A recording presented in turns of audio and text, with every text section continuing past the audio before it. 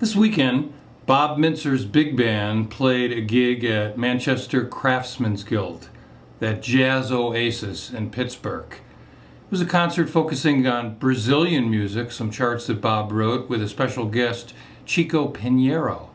Before the concert, Bob went to do a clinic at a high school in Pittsburgh. This is something Bob does on a regular basis. Manchester Craftsman's Guild also has a very strong outreach to the community. Bob is a wonderful communicator, really knows how to connect with an audience, and as you'll see here, he took care of business. My name is John Mayoni, and I'm the instrumental ensembles director and music teacher for Winchester Thurston School in the Shadyside section of Pittsburgh, Pennsylvania. It's a general music program. We have a jazz band. We have a number of courses that also have some jazz involved in it, just some jazz history. There are 37 kids in the jazz band. We have about 260 kids in the school. When I was a high school student around New York, there was an organization called Jazzmobile, and they sent a quintet to our high school with Blue Mitchell and Harold Land and Billy Taylor.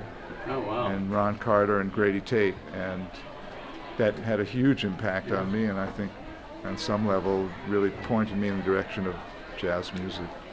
I write a lot of large jazz ensemble music, and we're going to record a collection of songs that are inspired by the music of Brazil, which has a very distinct, interesting flavor to the music. And so part of us coming here and being involved with the Manchester Craftsman's Guild is coming today to play for you, just to give you some sense of what full-time musicians do.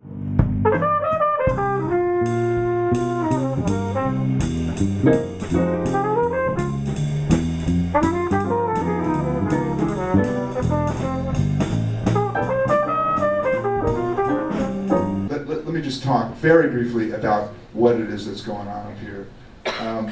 We learn these songs, which are part of the vocabulary of jazz, and the songs typically are from either a movie or a Broadway show. But another thing that is really important that I thought of as we were performing this song was after I was finished, then as I was listening to Bob, almost immediately I was like, oh man, I should have done that, or something like that. As we call jazz vocabulary, words, combinations, melodies that fit on those chords.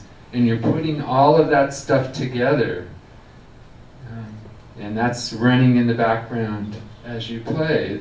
It sounds kind of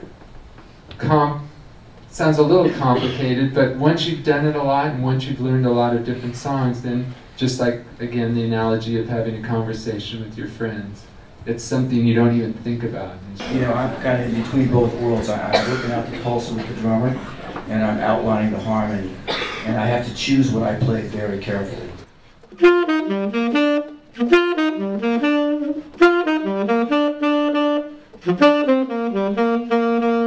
So that little shape that this song starts with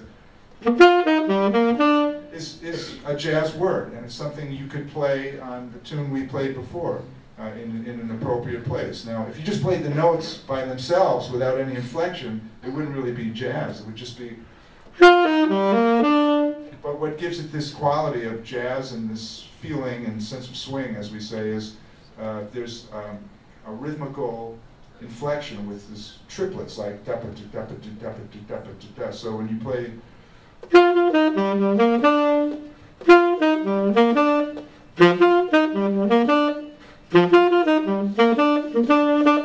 and like Roger was saying, not every word when you speak, you do not speak like this where every word is exactly the same, do you?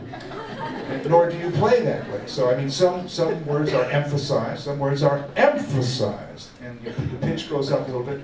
In the same exact way, you accentuate some notes.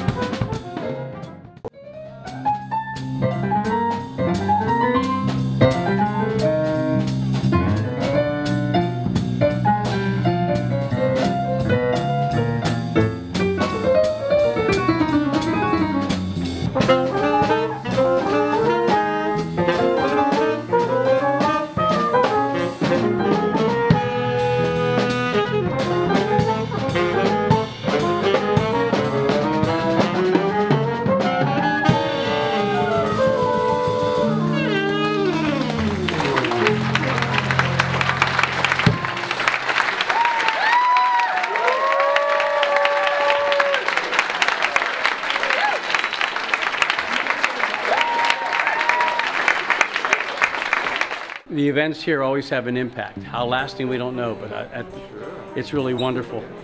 And then I hear about even a lot of the kids that graduated, even if they aren't jazz people, one of their big memories of the school are the jazz performances.